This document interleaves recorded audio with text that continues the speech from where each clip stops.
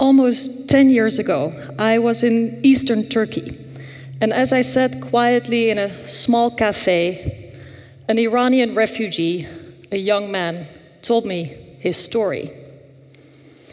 He told me how he had taken to the streets with so many other young people after the presidential elections. These young people felt like their votes were stolen, and they asked from the Green Movement to the president and to the world, where is my vote? The young man I talked to, let's call him Darius, he got arrested. And as he was sitting with his wrists behind his back, tied together with a plastic tie wrap, wondering what was going to happen to him from now on, a car rushed up and somebody pulled him inside. It turned out to be a good Samaritan, a woman who drove him home. But he knew very well that he couldn't stay at home and it wouldn't be long before the police would come and find him there. So he grabbed together some clothes, left behind his laptop, and pulled an old phone from a drawer. He had friends from the family who had a small shed in the north of the country, in the middle of nowhere, where he could go.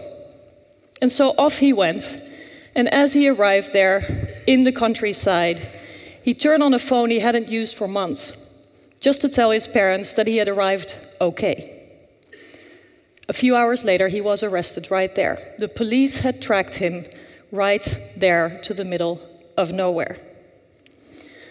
Now, he spent months in prison, and it was only after spending those months in the notorious Evin prison in Tehran that he was let out on furlough for the Persian New Year called Nowruz, and he was able to escape to Turkey.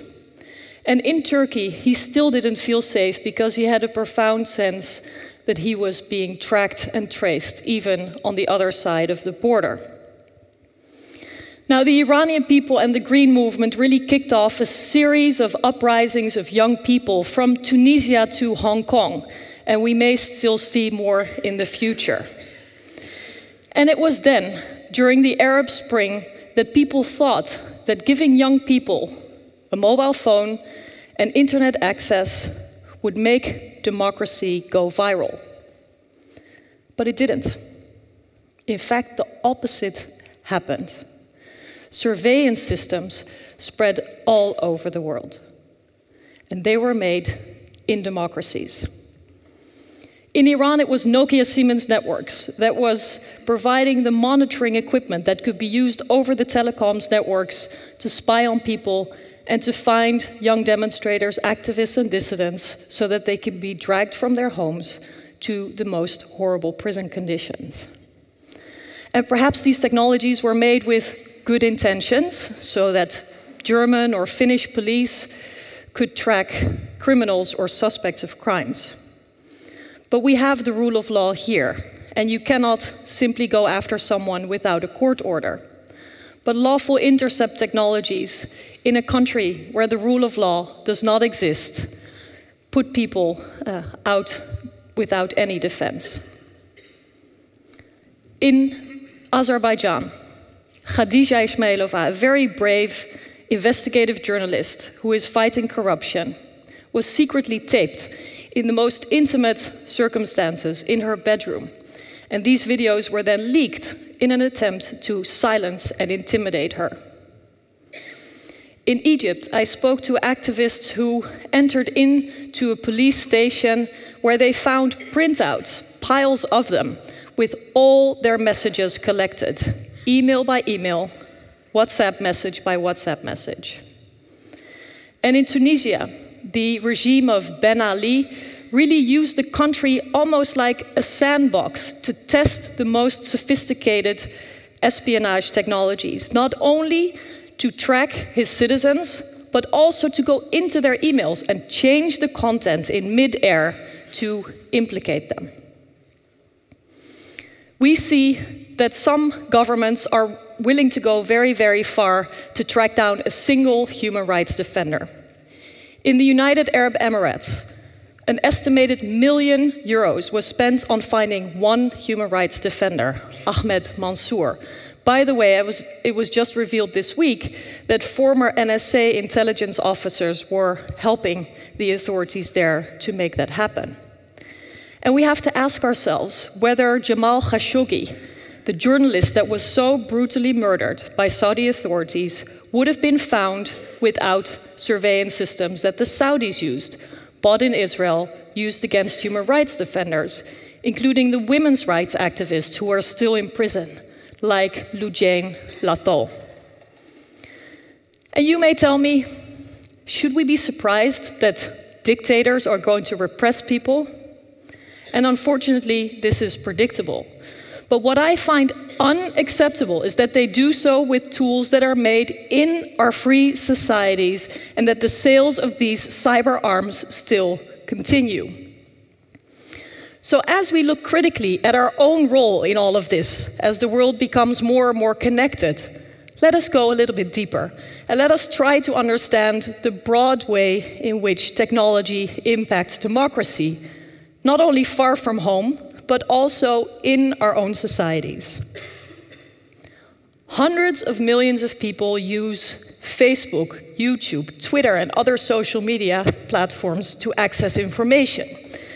They no longer watch the 8 o'clock news or read a newspaper, and they engage in debates about anything from entertainment to politics online.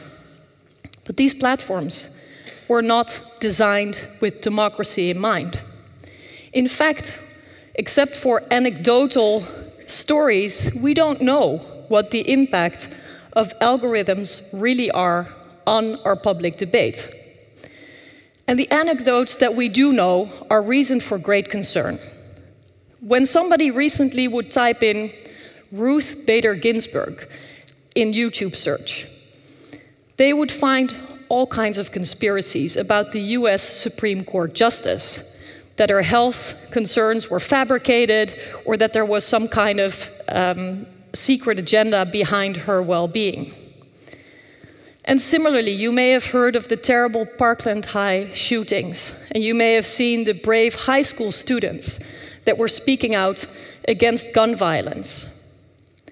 Now imagine going online, looking for Parkland High students, and finding on the top of the search results a clip that alleges that these students are lying and that they're being paid.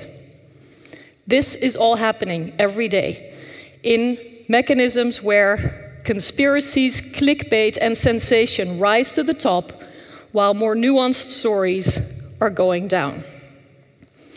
And I think that this is another reason to be very, very concerned.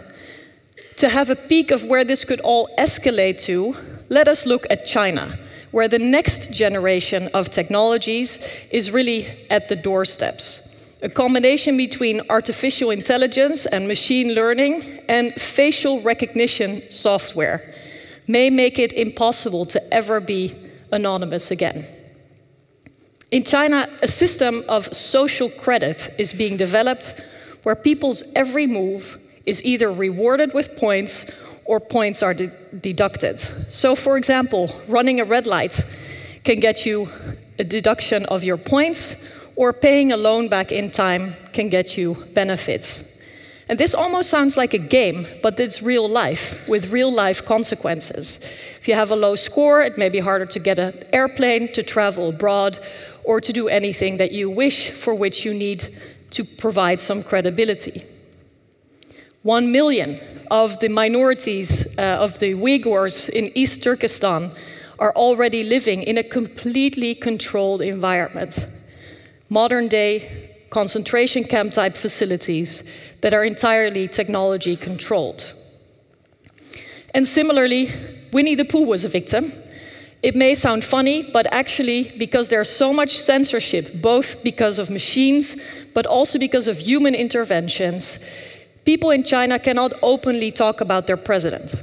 And so some of them thought they could use a symbol to personify him, and they thought of the yellow fuzzy bear, Winnie the Pooh. And it didn't take long before he also was censored out, that Winnie the Pooh was no longer available as an image and would disappear even from personal messages. Typing in Tiananmen Square in a search engine in China will render 0 results. Now, I believe, and I've always believed, that having been born in this country, in one of the most open, free societies in the world, comes with responsibilities.